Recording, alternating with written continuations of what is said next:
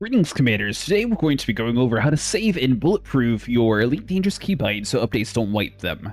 We will have in the description down below this code, but if you click Win+R, you can automatically run a command which will find your key bindings folder, or you can physically go to user local Frontier Development's Elite Dangerous options and bindings, but doing the Win+R option is just much quicker. Now, from here you can copy your custom bindings, so copy your newest one or copy all of them. You can have an infinite amount of bindings inside this game. Paste it inside the folder. Alright, so you copy your bindings, and there's a couple different options here. So if you go through the properties, and we're going to name it incorrectly this first time. So we'll do don't do this. You're going to notice if you change the file extension, the file may become unusable. We're going to click OK, and you're going to notice that it goes from the bindings file type to just a normal file. But as soon as you add in the .binds at the end,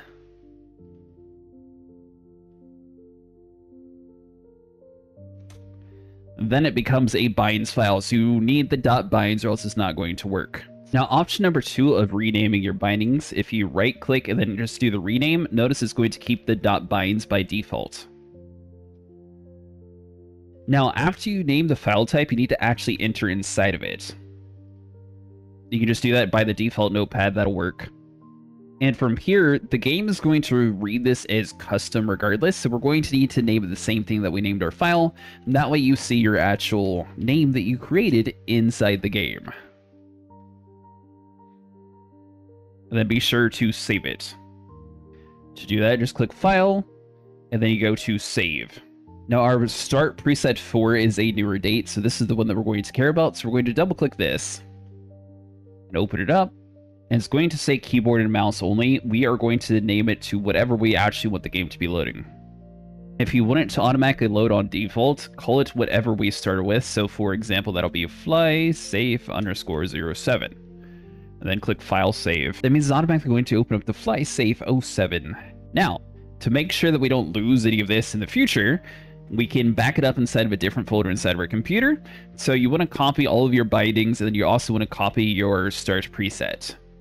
And then paste it into any folder that you want to inside of your computer for backups. Now that's it, Commanders. You named your presets a default loader and a backup. Updates won't nuke your HOTAS anymore. Fly safe out there. Now, just for a quick troubleshooting guide, if this doesn't actually show, file extension must be a .binds folder. If it says .txt, it's not going to work.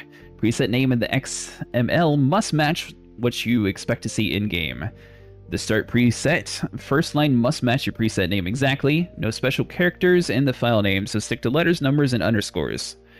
HOTAS connect before launch prevents the new device ID. If you accidentally disconnect it, you might have to redo this again.